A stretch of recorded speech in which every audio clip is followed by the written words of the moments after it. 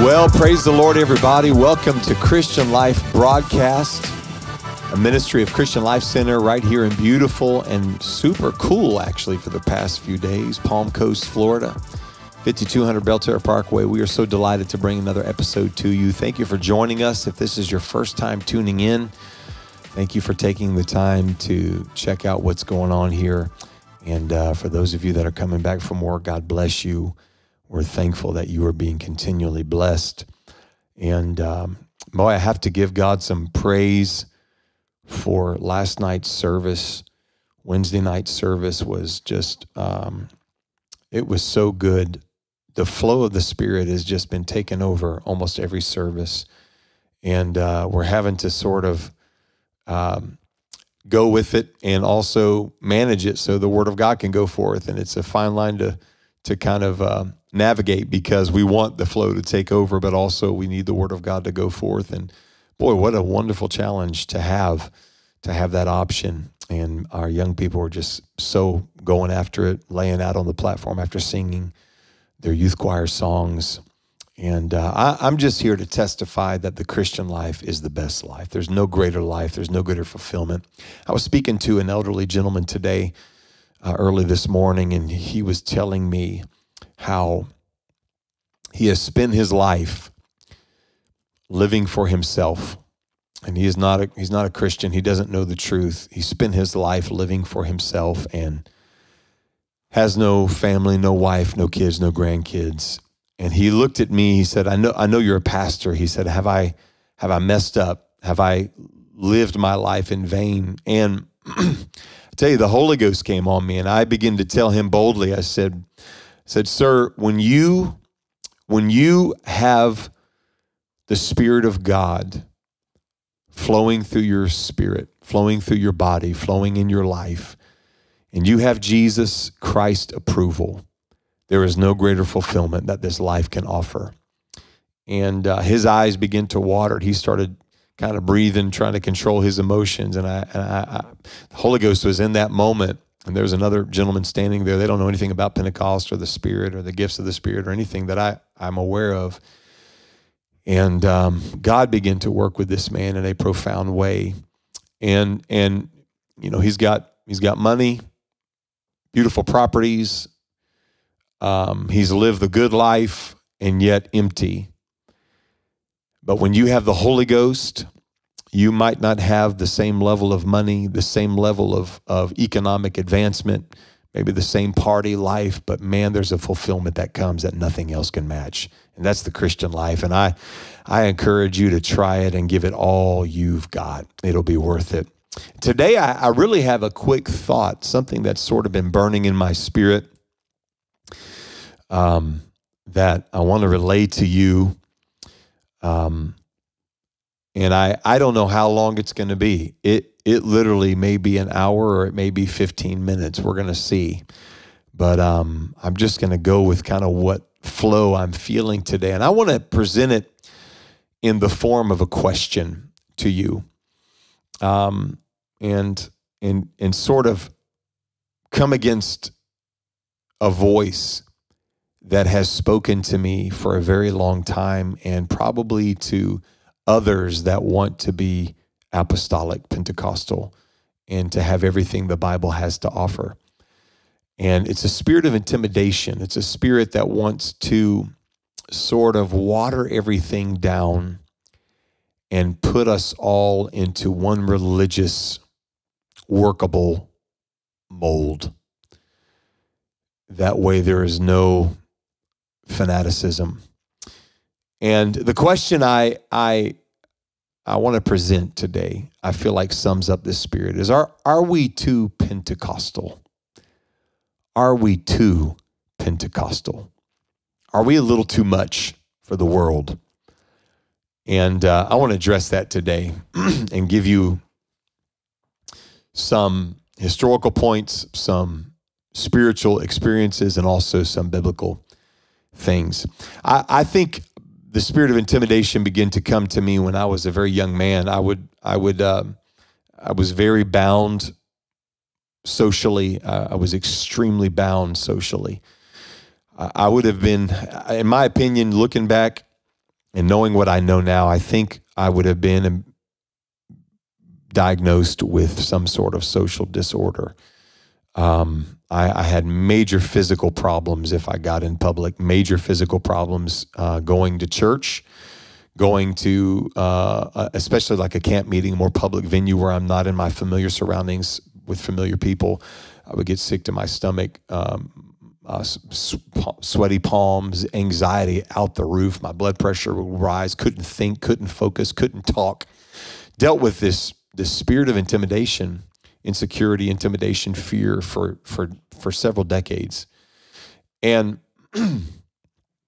I remember as a young man, as a teenager, people trying to help me with this and trying to get me out of this.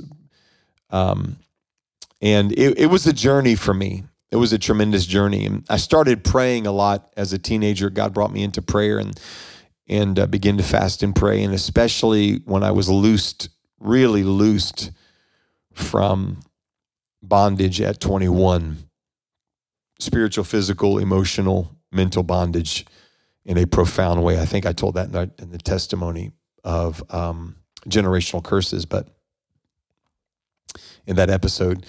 But once I hit that freedom, the Lord really began to put it in my heart to evangelize. And when I say evangelize, I mean witness to people, tell people about Jesus, get converts, disciple people. And it was a profound challenge because I loved prayer. I loved prayer. I loved getting into the prayer room. I loved fasting. When I say I love fasting, I do need to qualify that. I didn't like going without food, but I love the results that came from fasting. And I loved the pleasure I felt God gained from my sacrifice. And so I would pray, and God would show me, He would show me visions of people receiving the Holy Ghost, my hands on their head, people receiving the Holy Ghost, and they were not saints. These were sinners. I had visions of baptizing gigantic athletes in the swimming pool at our college. I had visions of this while I was praying. I had visions of us dancing on the sidewalks of our college. And these visions were in stark contrast to the reality that I found myself in when I was actually going out in public. I wouldn't say a word to anybody. I wouldn't witness to anybody. I would pray for hours before I would ever go. But when I would get in public, the spirit of fear would come upon me, and it would absolutely bind me from head to toe. I couldn't talk, couldn't relate, couldn't do anything. And so I became sort of a monk on campus and a monk in my neighborhood. I just couldn't talk to people. And the voice that came to me, the words that came to me said, if you open your mouth, you'll be rejected. If you try to witness, you won't have the right words. Just one thing after another. Your lifestyle is too extreme. People may want Christianity, but they don't want your version of Christianity. Nobody wants holiness. And once they start digging into what makes you different, they're going to be driven off and want some other version of Christianity. And that was a big one. Our holiness lifestyle. The devil told me that our holiness lifestyle was a major obstacle to evangelism. And then I began to study scriptures on what evangelism looked like, the act of evangelism looked like in Scripture. And, we are called Pentecostal. We are called Apostolic Pentecostal. The reason why we're called Pentecostal is because we conform to the paradigm. We have a similar experience, the exact same experience as the New Testament believers had on the day of Pentecost, as recorded in Acts chapter 2. We are called Pentecostal because we act like they act. We experienced what they experienced. We believe what they said. And there's no distinction between us now and those New Testament believers 2,000 years ago. That's why we're called Pentecostal. So it's not a denomination. It's a reflection of the reality of Scripture. I've heard it said, there's There's the Reformation churches. There's the Protestant churches, the Reformation churches. We are not a part of the Reformation churches. We are a part of the Transformation church. We are not Reformation paradigm. We are Transformation paradigm. And when you look at the very first outpouring of the Holy Ghost in Scripture, as recorded in Acts chapter 2, the Bible says, this is Acts 2:1, the day of Pentecost was fully come. They were all with one accord in one place. Suddenly there came a sound from heaven. I want to give you a backdrop here. They were there for 10 days. So Jesus, after he rose from the dead, he appeared to them for 40 days, showing that he was alive with many infallible proofs, being seen of them 40 days, speaking to them of the prophecies. And then finally, on day 40, he's gathered with his disciples, and he says, go tarry in Jerusalem. Acts 1 records this. Go tarry in Jerusalem. Wait for the promise of the Father. You've heard about it. You're going to be endued with power from on high. You shall be witnesses unto me, both in Jerusalem, Judea, and Samaria, unto all the uttermost part of the earth. And so he's leaving, and now he didn't tell him it would be the day of Pentecost. He didn't tell him wait 10 days. He just said, go wait, go tarry. And so they go for 10 days. They go to Jerusalem. And I believe they prayed. They definitely did some business, some political business. They voted on a new apostle, which is hilarious to me that they did that. They voted on Matthias because Judas was gone. He was dead, and Peter waxed eloquent talking about Judas, and now we need someone to take his place. His bishopric shall another man fill that spot, take his place. And so they voted on Matthias. They cast lots, and that's the first time you hear about Matthias, and that's the last time you hear about Matthias. You never hear about him again in entire Scripture. And then Paul came along, and Paul had to fight for that spot that man did not give to him, but Jesus gave to him. Paul, an apostle, not of man, but of Jesus Christ, but of God and the will of God. Not of the will of man. How many times did he say that? Not by the will of man, but by the will of God. And he said, I'm laying a foundation. He's going to sit on one of those 12 thrones, which were on the 12 foundations in the New Jerusalem. So Paul took that spot. So they took care of business. They prayed. They stayed together. They were all with one accord in one place. No doubt they prayed, waiting. And then 10 days after the disappearance of Jesus Christ into the clouds, Acts chapter 2, when the day of Pentecost was fully come, the power of God came on them, and they were all with one accord in one place. They were unanimous in their passion. They were unanimous in their focus. The Spirit of God came upon them, and they all were filled with the Holy Ghost and began to speak with tongues as the Spirit gave them the utterance. And it's wonderful. There was about 120 people there. They all got the Holy Ghost at one moment. And then something unmentioned happens. Something undefined happens. Something even more unexpected happens. It goes from them receiving the Holy Ghost in verse 4 to talking about who was outside the building in verse 5. It talks about them receiving that power in verse 4, and then it talks about the city they were in verse 5. And it goes and now all of a sudden it was noise abroad. Verse 6, the multitude came together, were confounded because that every man heard them speak in his own language. At some point, they left the upper room. And this is what God showed me. They did not change their behavior when they left the upper room. They didn't transform when they walked out of the door of the upper room into the streets of Jerusalem. They did not stop being what they were behind closed doors. They were going nuts, speaking in tongues. They had no clue what they were saying. These were not tongues for interpretation. These were not tongues for interpretation. These were the initial evidence of the Holy Ghost speaking in tongues that is also recorded in Acts chapter 8, Acts chapter 10, Acts chapter 19. Every time somebody was baptized, filled with the Spirit of God, with the Holy Ghost, they spoke with other tongues, not for interpretation, but as the evidence of the infilling of the Holy Ghost, as recorded in Mark 16. Believers shall speak with new tongues, as recorded in James, that James said the tongue is unruly. James 3, it's unruly. It's full of deadly poison. And just like the rudder, the little rudder controls the massive ship, the little tongue controls the body.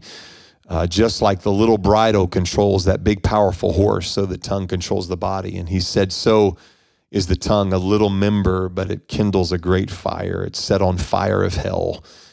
And what is he saying? When God takes over your life, he shows you he's taken over by taking over the rudder of the ship. He shows you he's taken over by taking over the one thing we will never have control over, our tongue. So every time somebody got the Holy Ghost, they spoke with tongues. There's no other paradigm in Scripture for the infilling of the Holy Ghost. You can go to the epistles where it talks about being saved, but it never records the moment of saving. You have to go to the Acts, the history of the apostles, to record the actual moments where people were filled with the Holy Ghost. And you'll find there was always the outward, visible, audible sign of speaking in tongues. And so this happened. It's happening inside of the building, and now somebody got the bright idea to go outside of the building. And they didn't change their demeanor. That's what stood out to me from Jesus Christ himself. He said, there is no change in their behavior, in their demeanor. They didn't stop speaking in tongues when they went outside of the door of the church house. They kept on speaking in tongues, and they kept on acting the fool, and they kept on acting drunk in the Holy Ghost.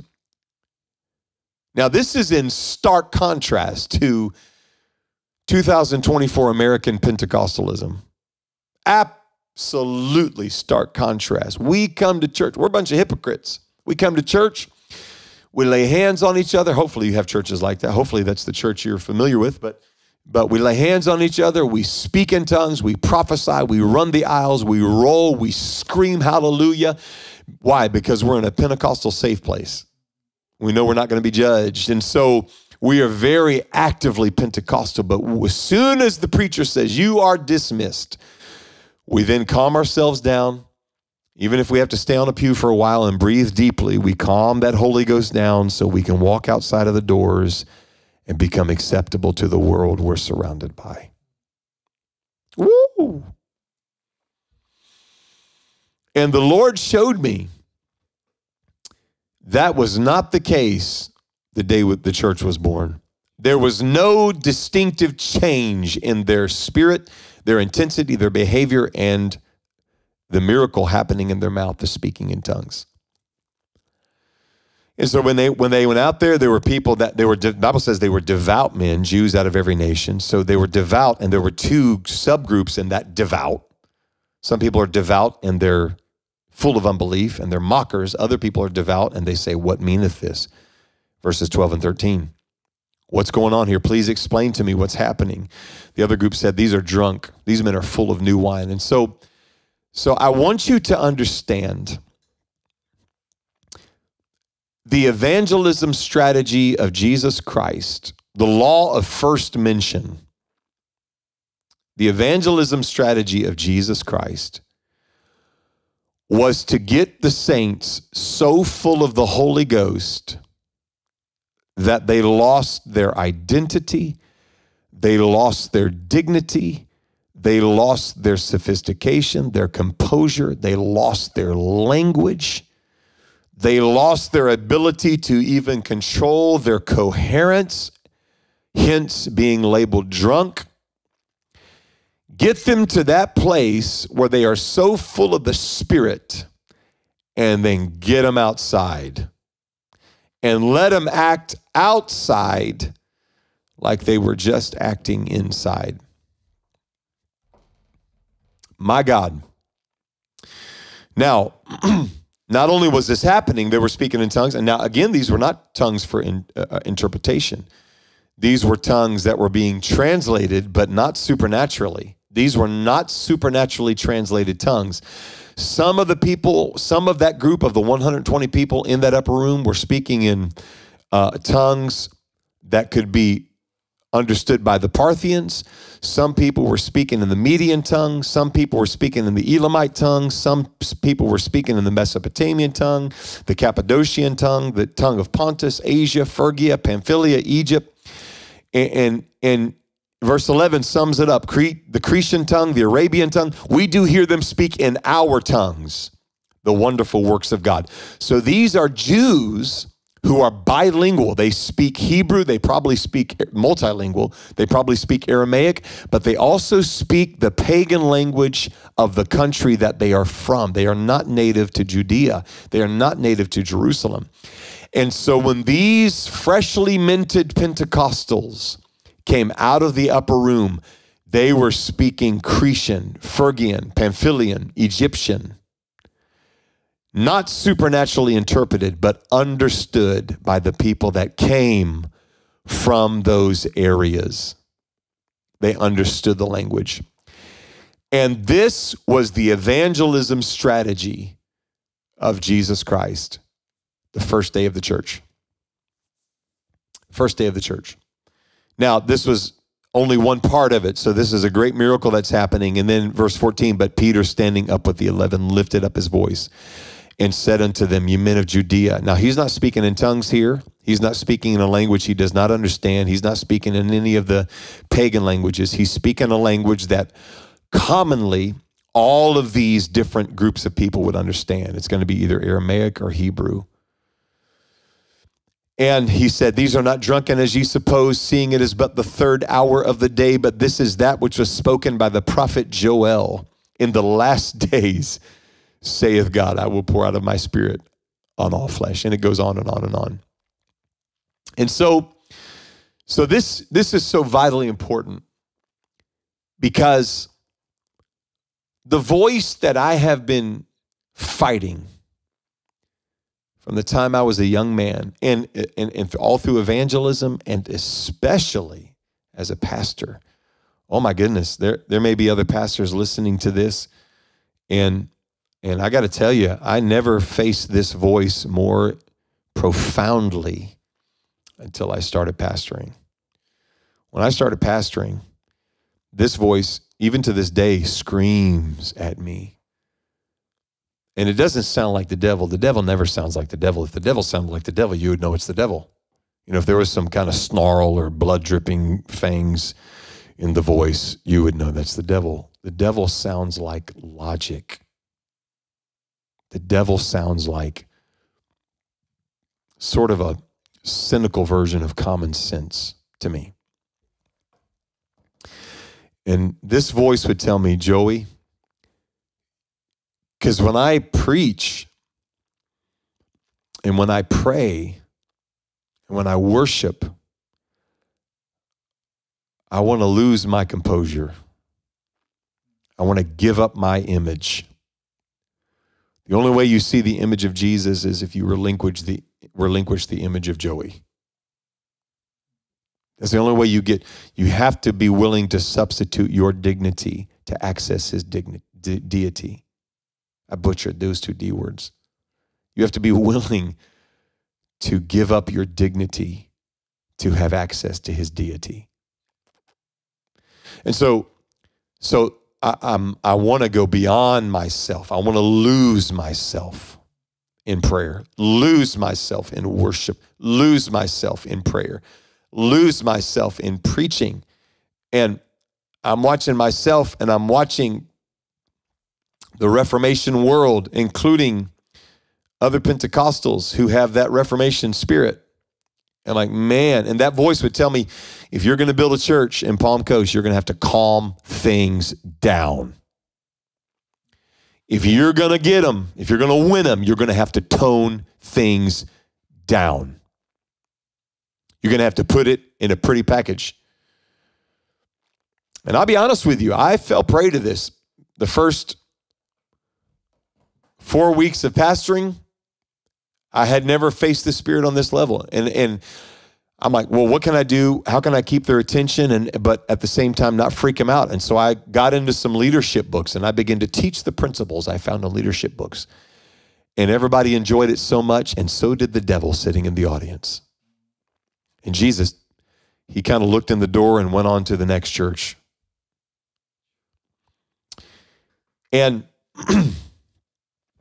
so the staggering thing about this chapter in Acts, the book of Acts, is that they didn't have name tags. They weren't going around passing out flyers. They weren't going around giving people bottled water. And all that stuff's good, and we do all that. They weren't doing it at that point. They weren't doing a street concert. Take the most Pentecostal service you can possibly imagine, where everybody is talking in tongues and everybody is drunk in the Holy Ghost. I've never been in that level, honestly. I've been in some amazing Pentecostal services where maybe 90% of the people were talking in tongues and maybe about 30% of the people were drunk in the Holy Ghost. I've never been in a church service where everybody is in the Spirit so much to where they're just drunk out of their minds. But take the most intense, astounding Pentecostal service you can possibly imagine and open the doors of the sanctuary and kick everybody into the most densely populated part of your city, and don't change your behavior at all. Keep on laying hands on each other, keep on screaming, keep on rolling on the pavement, keep on prophesying, keep on talking in tongues, and don't worry about anybody or anything. Just keep doing it. That was God's evangelism strategy. And 3,000 people received the Holy Ghost because of it. My God, I believe, and I teach this, and I have preached this. I believe it's a word from God. I trust it's a word from God. We have had every level of revival except Acts 2 revival. I'm not talking about numbers. Probably more people got the Holy Ghost in Acts 8 than did in Acts 2. Because the Bible says the whole city was converted. And the whole city with one accord gave heed to those things which Philip spake, both hearing and seeing the miracles which he did. The whole city, the entire city, the entire population. Probably more than 3,000. But that paradigm we have experienced. What is that? That's the paradigm of revival where we send our apostles into foreign territory. We've seen that. We've sent our apostles to foreign territory, and thousands of people have received the Holy Ghost. Acts 2 is a different paradigm. Acts 2 is the local church paradigm. It's the local church. And this is a local church exiting their building full of the Holy Ghost and converting 3,000 people because of the power of God that's flowing down upon them. So it's exactly the opposite of what the devil says. It's not that we need to tone it down to have revival and harvest. It's that we need to turn it up to have revival and harvest. We don't need less aisle running. We need more aisle running. We don't need less holy rolling, which is where you roll on the floor. We used to be called holy rollers. I see less and less of that. I think we can be called head nodders, but I'm not sure we can be called holy rollers. We are amazing head nodders in 2024 Pentecost. We are the most amazing head nodders, and there's types of head nods. There's the chop, there's the pendulum. We nod our head so much, our head is on a swivel. Holy rolling, not so much. We don't need less holy rolling to have revival. We need more holy rolling. We need more people getting drunk in the Holy Ghost on Wednesday nights. We need more banshee screaming. We don't need to tone it down. God, deliver us from the lie. And the problem we are facing in our day is we're reading so many books, and I read them too. We're reading a book right now, reading several of them, where these men who are building churches are telling us how to do it and telling us how to present ourselves and telling us how to do our platforms and telling us how to do our smoke machines, telling us how to do our lights and telling us how to do our first impressions and telling us how to do our visitor follow-up. And we get put into this paradigm of Reformation church culture. And Jesus is uncomfortable in that culture. As a matter of fact, I would venture to say he rarely shows up in that culture. They're feeling goosebumps, but it's soulish realm.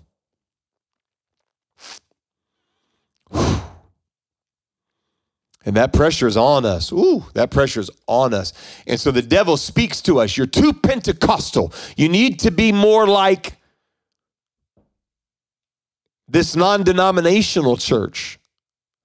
People shouldn't be able to tell you apart until they really start picking apart your doctrine. And then finally, eventually, after much research, they'll finally come to the conclusion that you only baptize in Jesus' name. And you only believe in one person who is God, named Jesus. Let's do all the lights, the smoke, the cameras, the action, the presentation that the non-denominational churches are doing, except we will have this secret that they don't have, that we will only reveal at the right time. It'll be bait and switch. Eventually, we'll let them know, hey, by the way, we're not like them. We're Jesus' name.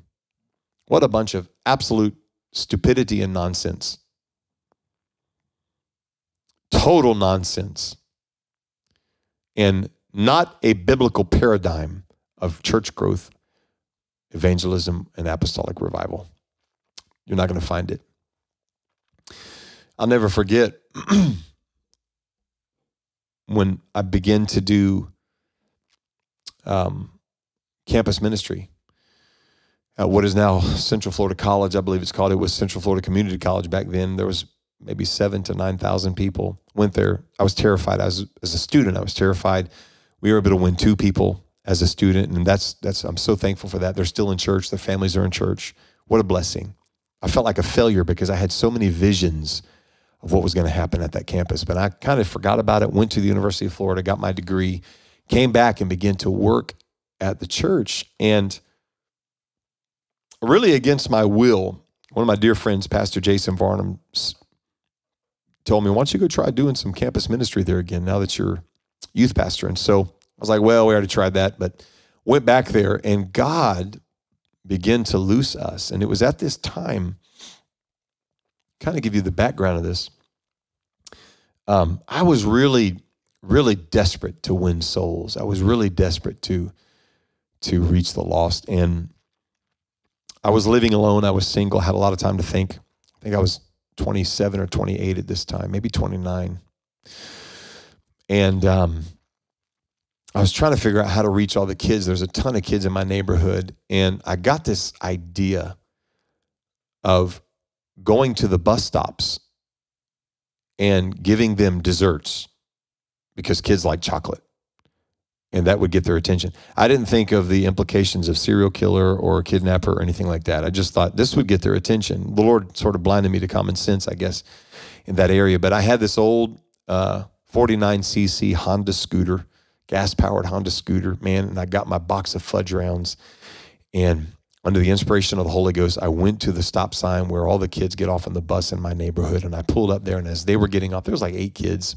As they were getting off, I yelled to them. I held up the fudge rounds, and I yelled. And by this time, the Lord was really beginning to challenge me to break out of my comfort zone and break free from fear. Held up the box of fudge rounds and said, who wants a fudge round? And these kids literally like parted like the Red Sea. They came out of the bus and they just went around me, and they were looking at me very alarmingly. And they were taught well by their parents, I think, to avoid the person who's offering you treats randomly and wanting you to come closer, you know.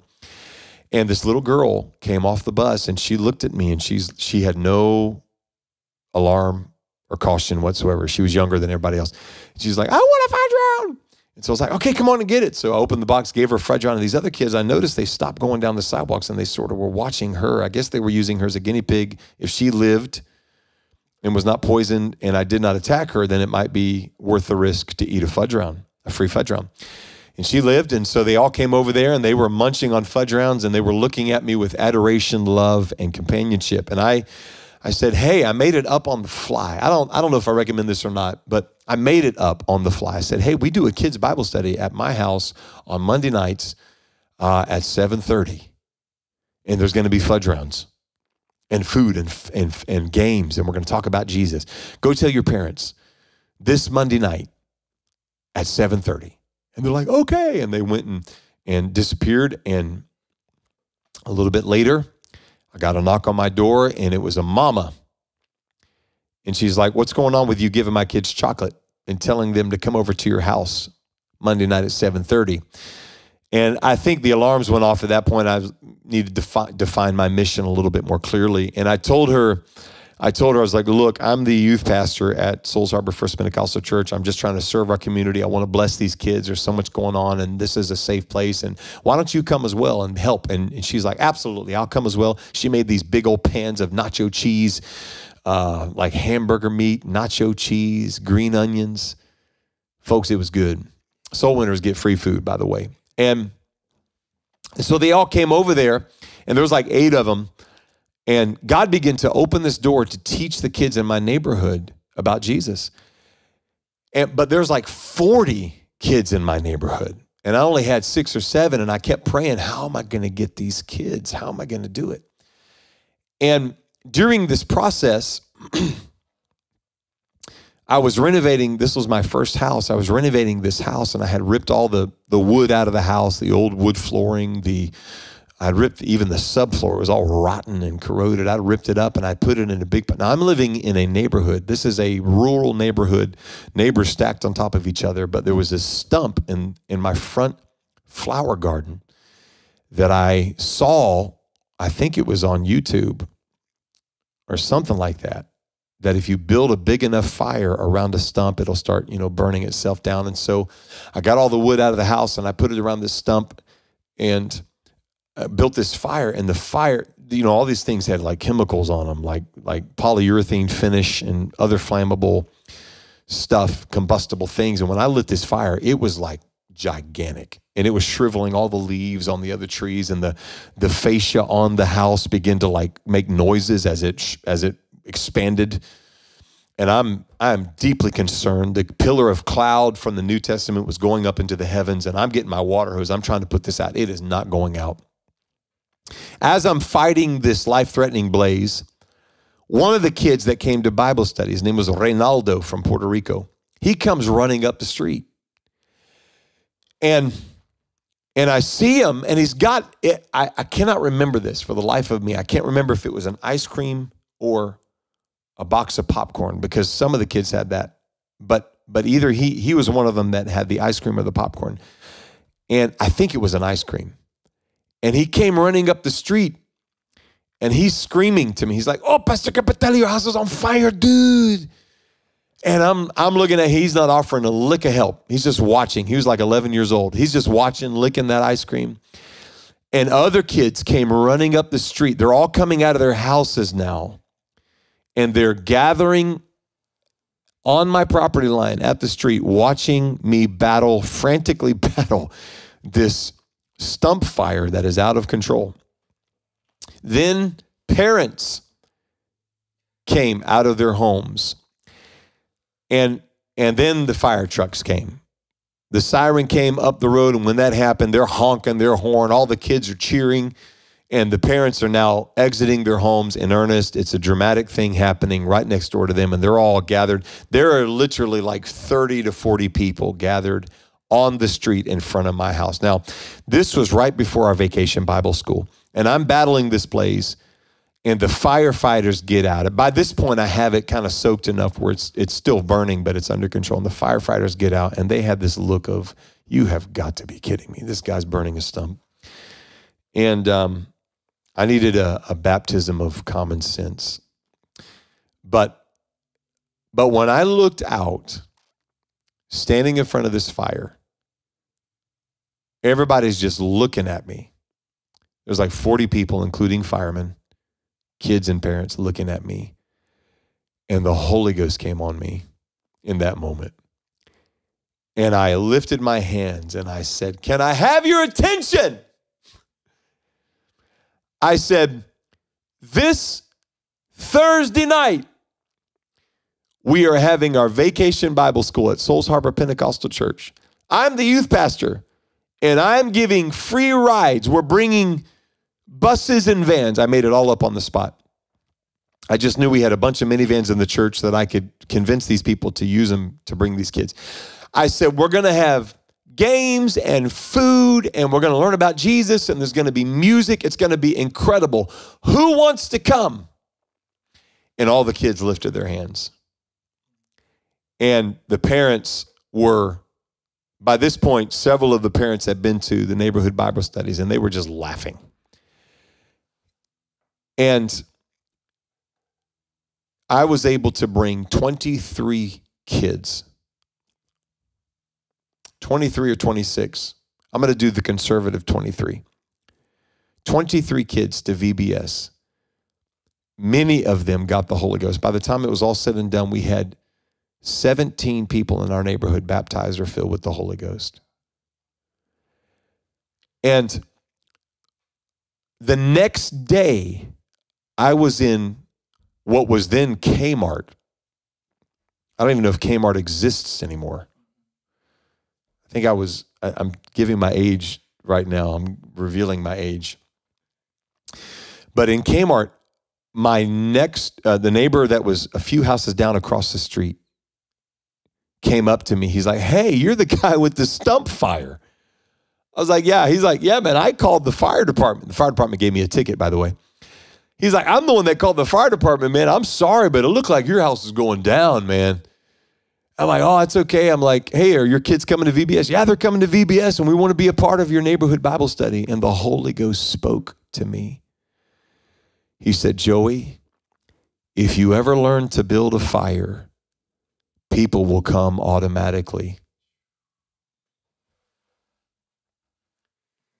If you ever learn to build that fire, people will come automatically. All that nonsense that the devil's trying to get you to do to tone it down, the devil is more aware of the attractiveness of spirit fire than any being in the universe. And everything he can do to put a wet blanket on it, he's going to do. Because if you ever get the fire going, harvest is going to be automatic. Revival is going to be automatic. Church growth is going to be automatic. It's going to be automatic. Man, when we were in the heat, I hope I'm helping somebody today. Just kick this stinking spirit in the face.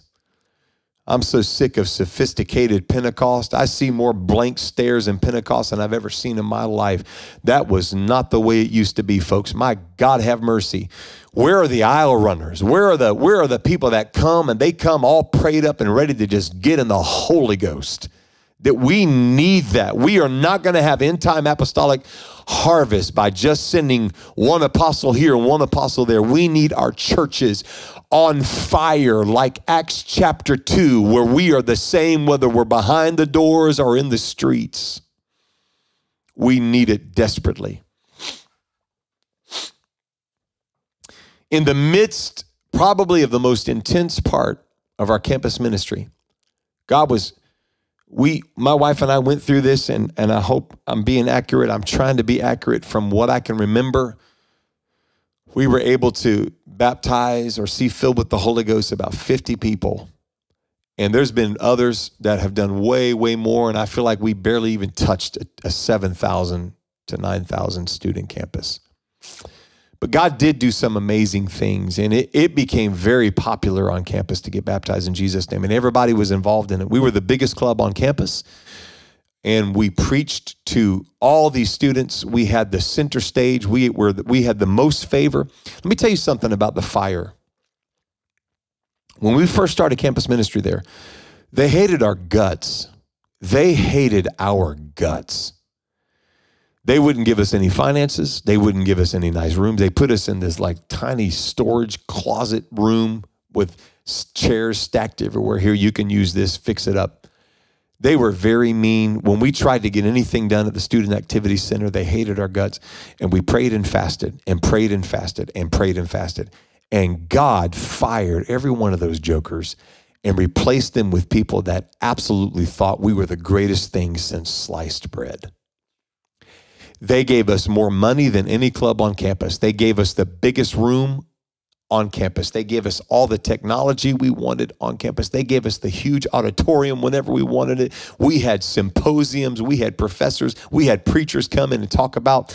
We had all kinds of stuff. And it was all paid for by the college. God gave us favor. And I remember preaching, and we've had other people come out there and preach. I remember preaching out on the center lawn of the campus, standing up on the pillar, telling everybody about Jesus and just baptizing one kid after another in the baptisms at the local church, the campground that was there, the Ocala campground, and also baptizing them in the swimming pool. We shut down a swim meet. The lady that ran the pool, the student, she loved us, and she would let us in. It was illegal, but she would let us in. You want to baptize people in Jesus' name? Absolutely, get in here. And so in one particular meeting, they were having their college swim competition. And there was a lane at the very end of the pool that wasn't being used. And I didn't know. Not until I looked in the bleachers did I realize this was like a school event going on. And we went all the way down to the end to this open lane. We just kind of waved at everybody, and they were watching us, and we weren't really stopping anything, and they kept going. And I'm telling you the truth, these swimmers were on their, like the blocks they stand on. I don't even know what they're called, but they were like getting ready to jump and swim. And we went down to this final lane that was open, and we had, I believe, 2 young men, young students to get baptized in Jesus' name. And when he got in the water, he took off his dry clothes, put on one of our baptismal robes. So he's in this green burlap robe. And I look, and every single person in this swim amphitheater, in the bleachers, on the blocks, the coaches, the refs, they have stopped what they're doing, and they are looking at us, and they're thinking, I don't know what they were thinking, but they stopped, and we baptized this kid in front of everybody loudly in the name of Jesus Christ, prayed for him, got him out, walked out, and then they continued their swim meet. You want to talk about favor. And in the midst of this process, one of the most powerful men on the campus wanted to have a meeting with me. And he brought me into his meeting. And this man had already seen Jesus' name baptism. He had already said he wanted to get rebaptized in Jesus' name, but the devil was fighting so hard with his tradition, and he was struggling. And his spirit changed, and I saw it change.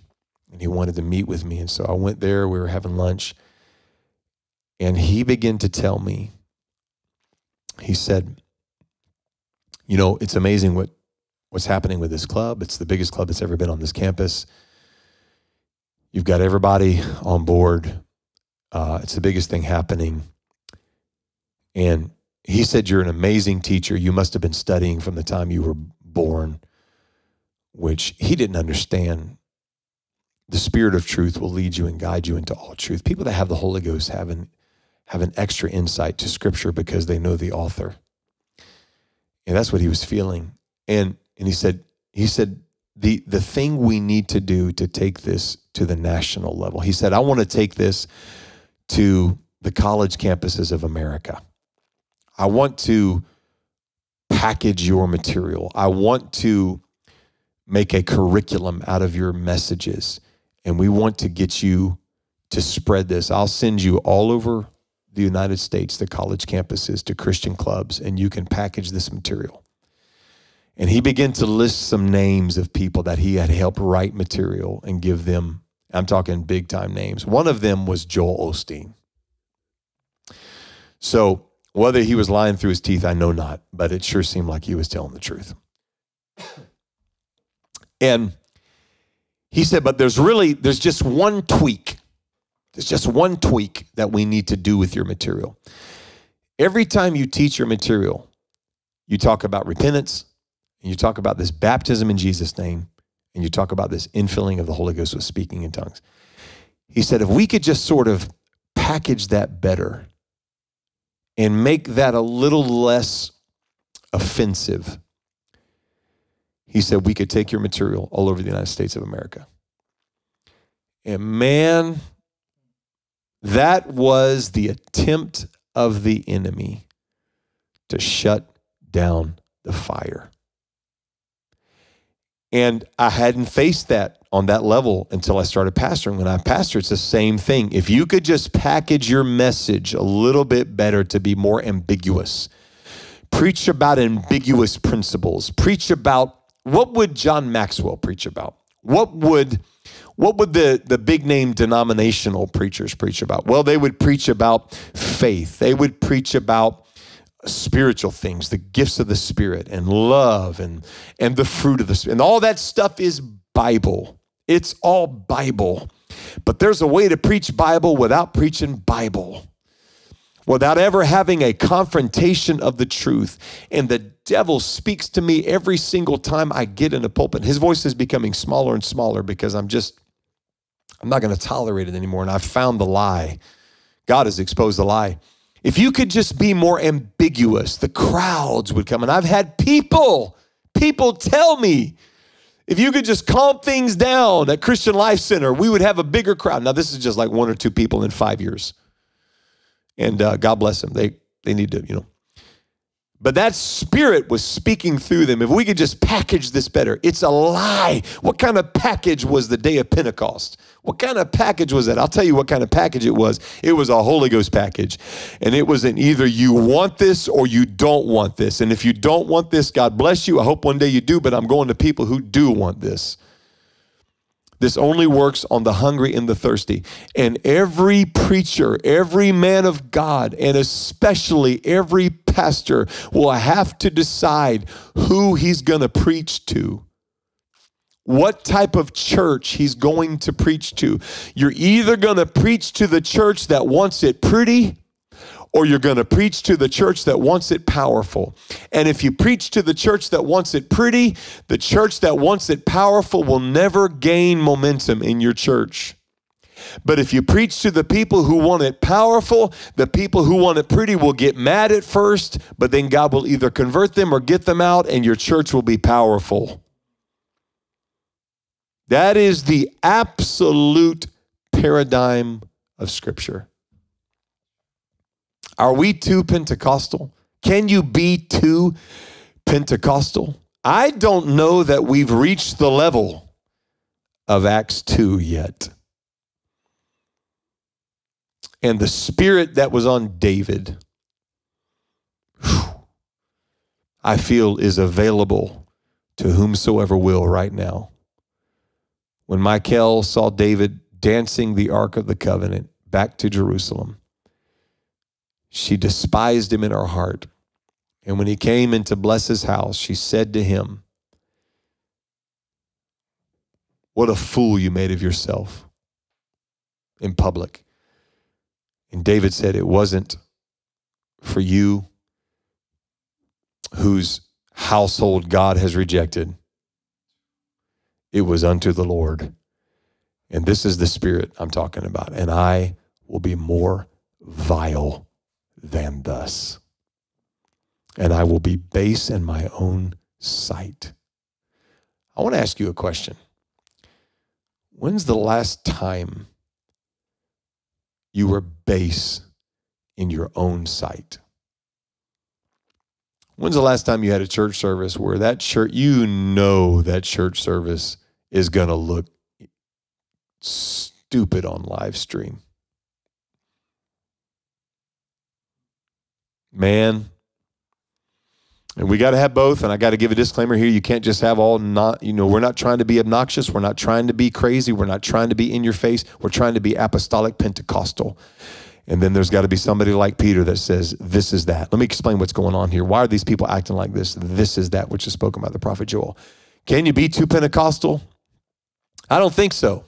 I think what this world needs right now is someone that is thoroughly oneness, apostolic, Pentecostal, unashamedly, without inhibition or fear, that recognizes that old-fashioned separation and holiness is not an obstacle to revival, but an opportunity for revival. That's what we need. And we need to smack that spirit in the face. I encourage you, don't tone it down. Tune it up. Turn it up. Put on the afterburners on that worship, on your voice being lifted, on your hands being raised, on speaking in other tongues, boldly and loudly. Let me tell you something. I'll tell you what happened. Those visions came to pass of baptizing those high school athletes in the swimming pool. Those visions of dancing on the sidewalks at a public university came to pass. I'll never forget the first person that got the Holy Ghost in a meeting on campus. She got the Holy Ghost talking in tongues right at that table. And we burst out of that room and ran out of the room and started dancing and screaming hallelujah, violently dancing on the sidewalks of that university. Why not? Everybody else seems to violently dance on the public universities. I'll tell you what the Holy Ghost told me, and I think this will be the last thing I say, but I was preaching in Toronto, Canada, and it was during their Gay Pride Festival. We have a backup recording of this, correct? We will. Okay, good. And they were dancing in the street, unashamedly, holding signs. This is who we are. This is what we believe. We're coming for your children. We're coming for your school curriculum. They're dancing naked, painted in the streets, unashamedly showing the world who they are. And they're praised. And the devil tells Pentecostals, you better hide who you are, otherwise you will not be accepted. And I was in Toronto during this time. I was looking down from my hotel room. They had blocked off streets. And I was ticked because the church was literally right over there across the road. We had to do this 30-minute detour to come around all the barricades where they were literally cordoning off these sections of the city so these people could manifest the spirit that they are of. And I told Jesus in that hotel, I said, God, I am so sick of these demonstrations in the streets. I'm so sick of it. And we're hiding in our buildings. And the Holy Ghost spoke right back to me. He said, if my people would dance in the streets, the sinners would hide in their buildings.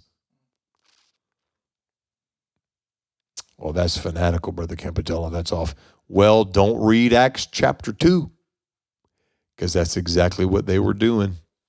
They were dancing in the streets. Not in just some random rural street. They were dancing in downtown Jerusalem, unashamedly speaking in tongues. Could care less what anybody thinks about them. They had been filled with the Spirit, and they're going to heaven. Can you be too Pentecostal? I don't think so. I think we need more Pentecostal. I don't like the new version of Pentecost, y'all. It's powerless. It is so powerless. And we need Holy Ghost enhancers. We need a lot of Holy Ghost enhancers for this new version of Pentecost. We need smoke machines. We need lasers and lights in atmospheric conditions. Let me tell you what set the atmosphere for the fire on the day of Pentecost. 10 days of unrelenting unity, prayer, and focus. Now we have 10 minutes of focus. So we need all the Holy Ghost enhancers. And the devil's clapping, seated in those venues. Come on. We need more Pentecost. You can't be too Pentecostal. It's what the world needs. I hope this was a blessing to you. I feel like I just wanted to smack this thing today. And God is, and I hope wherever you are, I've been getting so many texts in secret, and I'm thankful for that. Thank you for the support, and I appreciate all of it.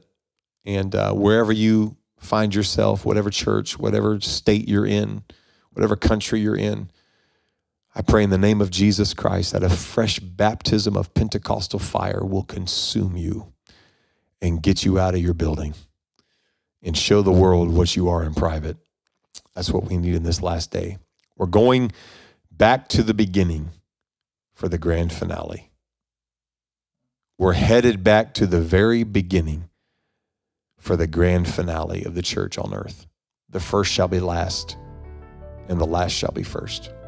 We're going to look like that when Jesus comes. I believe it with all my heart.